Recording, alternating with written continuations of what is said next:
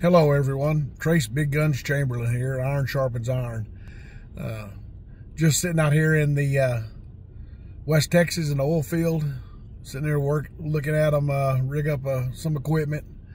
But got to thinking, I sent out a little something the other day, and basically is sometimes, the Holy Spirit, following, God, takes you off road. And you lose traction, so you lose traction in following God, following the Word, and you need to gain traction again. And the way to do that is, to go to prayer. Prayer will give you the traction you need. Pray to God, pray to Jesus, pray to the Holy Spirit.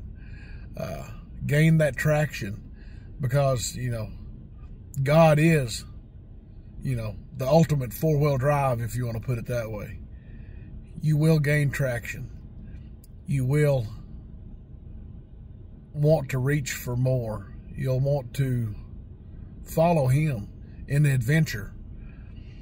So, whenever, the road leads you off-road and you seem like you don't get the traction that you need, things are happening, things are messed up in your life, go back to the roots and go to the Lord in prayer, and He will throw you into four-wheel drive, and you will gain the traction with the Holy Spirit, and He'll guide you to greatness and the graces that you need. So that's just it. Little quick side note there, that it is a beautiful day God's given us here. Every day that you get is a great day in God's magnificent world that He's created. So, as I always say, keep pushing the beads of the rosary, because the rosary is a mighty warrior's weapon. And every time you push and pull one of those beads, it's like taking your finger and poking Satan in the chest.